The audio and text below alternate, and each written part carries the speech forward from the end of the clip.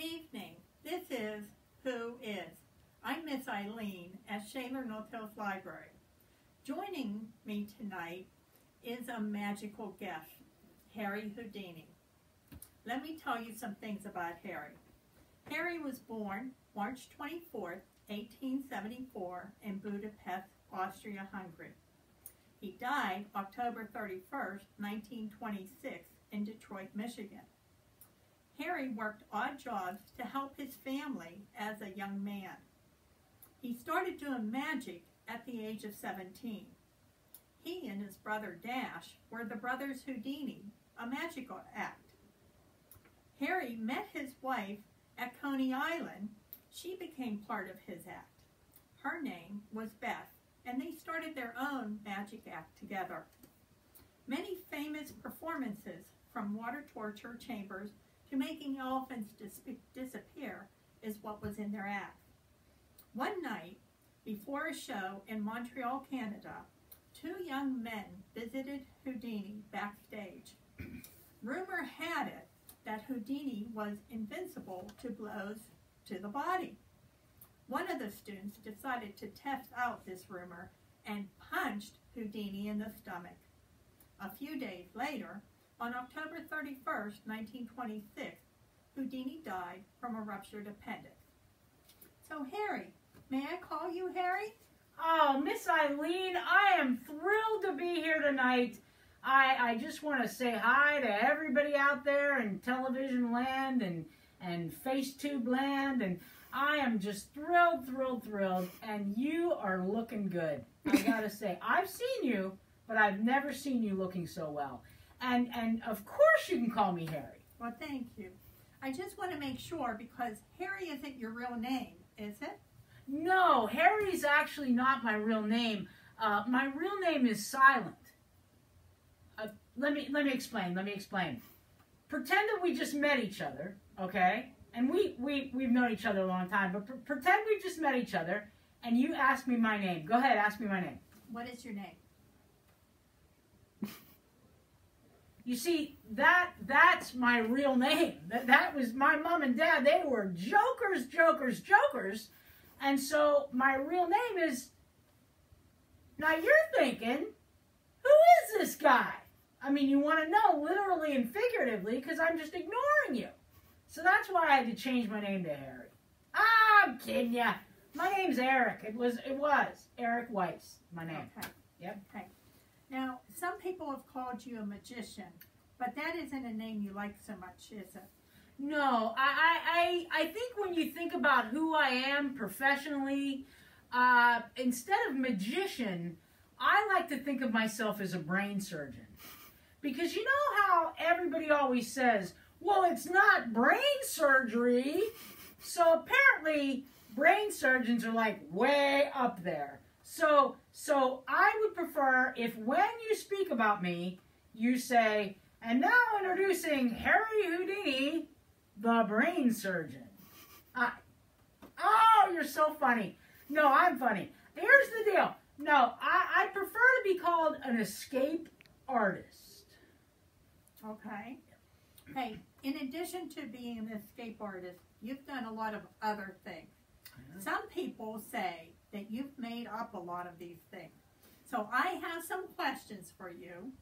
You've agreed tonight you will tell the truth, the whole truth, and nothing but the truth, right?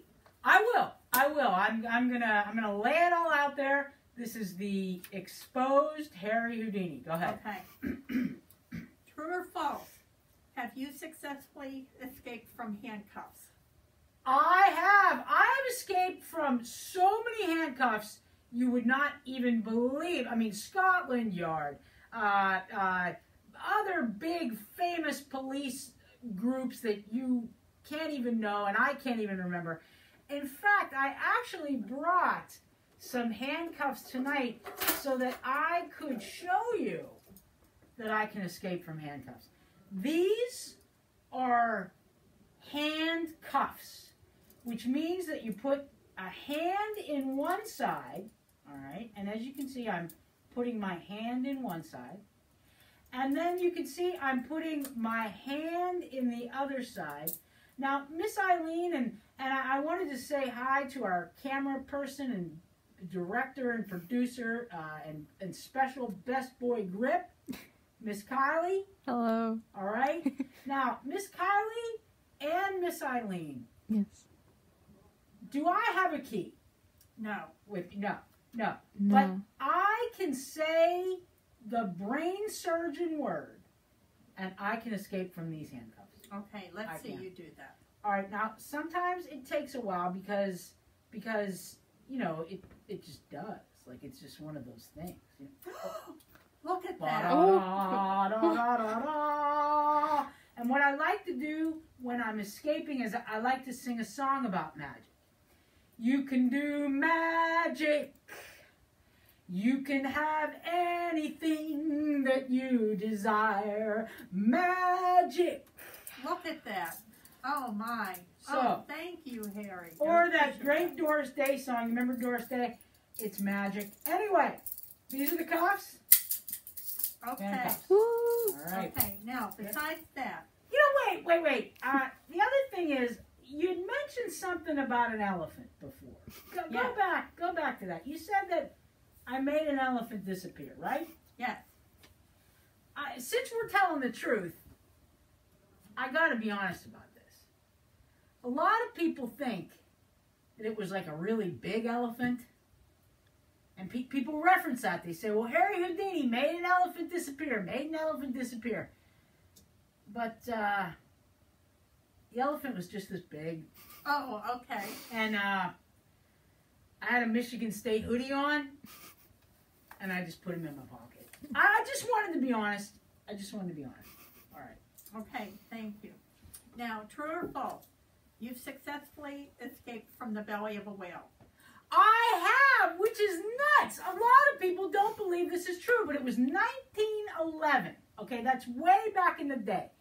And there were these businessmen, they were all men back in the day, in the business, and they were, I don't know what business they were in, so don't ask. I'm not sure is it computer business, I think. I think they were in the electric cars, maybe. So they challenged me to escape from the belly of a whale. And I said, who do you think I am, Jonah? And, we had a laugh about that. And I did. They handcuffed me, and they tied me up with all kinds of things, and I escaped from them. And they stuck me in the belly of a whale, and I escaped from it. So that's true, too. 1911. Wow. I remember it well. Okay. Now, true or false? You've successfully escaped from Aunt Bessie Lawrence long ago about a butterfly she once saw flying in her backyard. Okay, so I do have an Aunt Bessie Lawrence, right? And she does tell long stories about butterflies. And I would like to say that I was able to escape from her long story, but I was not. I had to feign an appendicitis attack. So I was not, and she still kept telling the story. So, no, that's just a rumor, because I don't think that's possible. Okay. So, another question here. True or false? You were the first person to fly an airplane over Australia. I was! I totally flew an airplane over Australia. A lot of people thought that a remote control airplane, all the way over Australia. But no. I really did. I wanted to be an airplane pilot, right? And I thought, well, first thing I'm going to do is I'm going to fly from the United States over to Great Britain, across that big body of water, the Atlantic Ocean. But that Lindbergh guy, he was already on that. So I'm like, well, what can I fly over? What's big enough that I could fly over it? And I don't know if you know Miss Ng. She works here. Her mouth is a big area that one could maybe fly over, and no one has done that yet. But I did fly over and was the first person to fly over Australia. So that's true. Yep. Okay. Now, true or false, you invented the classic game Jingo. You know, a lot of people think, and again, because they think that I'm magic, that I invented the classic game Jingo. Now, Jingo, we all know what it is. It's a game, and it is like bingo, but it's more fun. And I'm not sure if I'm holding it upside down or right side up, because that's holding it what. the correct way. Okay, cool. And what it is it's like bingo. It's named after Gary Grimm invented this decades ago, and it was not me. And all props to Gary. He went home to his final rest in April this year, but he named it after his wife Janet, so that's why it's Jingo and not bingo. Oh. But it's fun, and I hear that you guys play Jingo online on Mondays with Miss Kathy. Yes, thank you. Yeah, you do. It's Food Jingo coming up this week. I heard. I read your website. Okay. I know what's going on. Okay. Yep. Now, But no, that was not me. I did Okay. not invent Jingo. next question for Yeah. you. True or false? You Yeah. invented a diving suit that can be taken off underwater. I did. I absolutely did. Because, well, first of all, I thought it would be great, and I did get a patent on it, and I might have. Oh, yeah. Oh, wait, I actually have the plans here. I don't know if you want to hold that up or whatever, but yeah. Because sometimes when you're underwater, you might get into a little bit of a jam, and you really need to escape from those heavy diving suits, right? Because they're heavy, because they keep you down underwater and everything. But this is one suit, and you were able to take it off in pieces, top half, bottom half, all that jazz. Yeah, I invented that. Oh, well, very nice. Yep. Good. I also invented the Oreo cookie. I don't think I believe that. Actually, Hydrox was first, which is Hydrox weird. was first And that's true. Yeah. Yeah. by 4 years. So weird. So, So weird. Okay, Harry. So- Hydrox, the Hydrox cookie inventor, flew over Australia second. That's a I'm lot. going to take your word for that. Is that true or false? That's false. Okay. I mean, as far as I know. Okay. So, Harry, you've done some scary things. Why all this danger, Harry? Is there anything of which you are afraid? Okay, I'm actually going to answer this seriously, okay? Because I know you like the jokes. I feel like David Letterman, like I always got to be on. But here's the thing. The one thing that I'm afraid of is that when I do a trick, okay, when I do an illusion, they are dangerous oftentimes. But I'm prepared for that, and I know what's coming, and I've trained for it, and I've practiced, and so I believe that I can do it safely. I worry that someone will see a trick that I've done or read about something I've done and attempt it and get really injured. So I just want to throw out a cautionary note to everybody, because that would really grieve my heart, because I love people, and I wouldn't want anybody to get hurt trying to be the great Harry Houdini. Okay. So, a lot of people know that you're dead. Most people know you are dead, actually. But you have said that hasn't stopped you from working. What are you up to now? Well, just the other day, and this is neat, this is kind of neat. Just the other day, I was able to escape from this salt shaker. Yep, right here. Can you imagine that? What about you, Miss Kylie? I escaped from this salt shaker. And I'm not talking about unscrewing the top and coming out. Well, yeah, that's what I did. But I was inside this salt shaker. So that was pretty neat. I was also scheduled to be at the Minnesota State Fair this year, but because of the COVID pandemic, I had to push that aside, and I did some online stuff instead. Because, I lived in Appleton, Wisconsin. I love Wisconsin. And I went to the University of Wisconsin. That's not true. But I'm a big Badger fan. So, and that is true. That is true. Yeah. But yeah, so I've been doing a lot of online stuff. I escaped from this salt shaker. Okay. So, what about the future, Harry? What can we expect you to be doing next?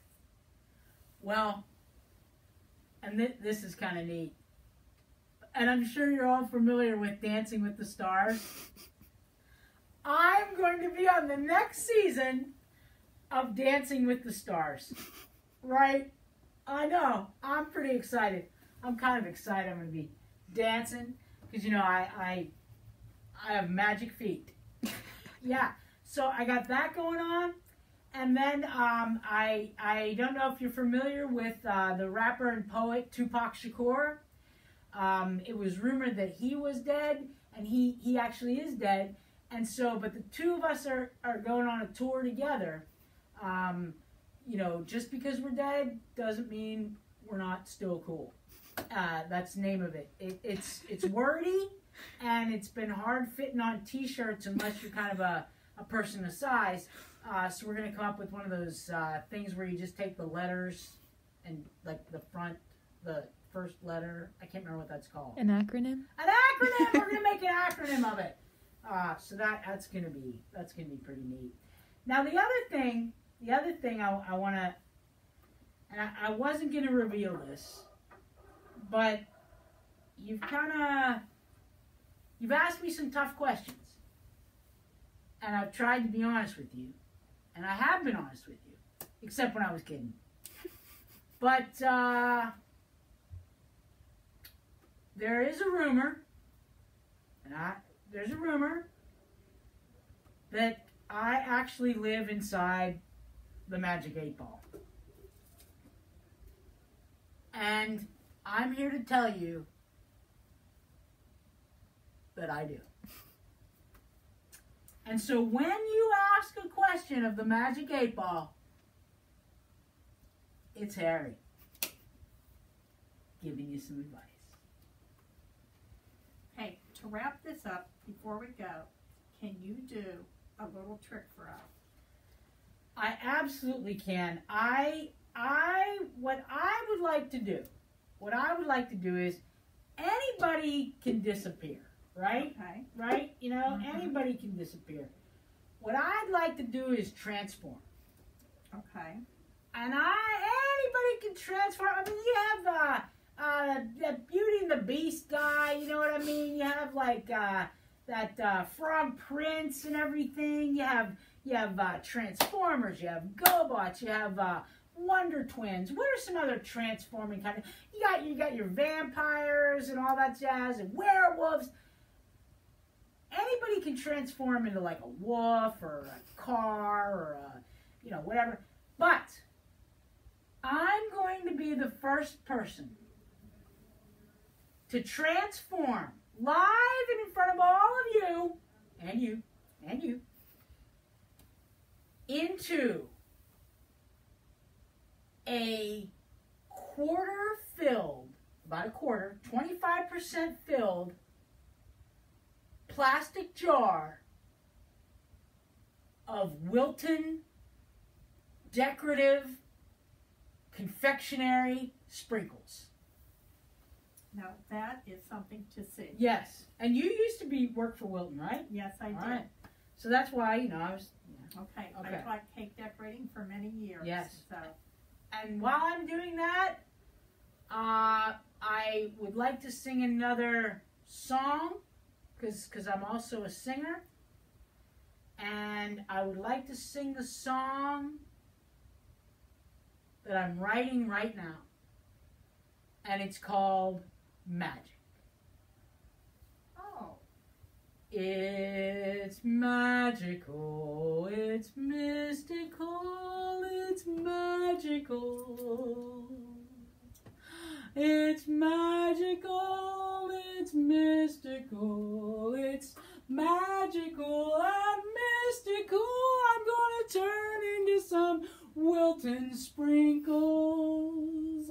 I'm gonna turn into some Wilton sprinkles because they're magic.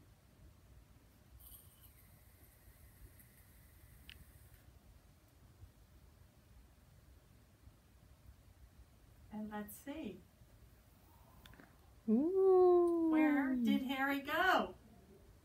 Harry turned into sprinkles. He did.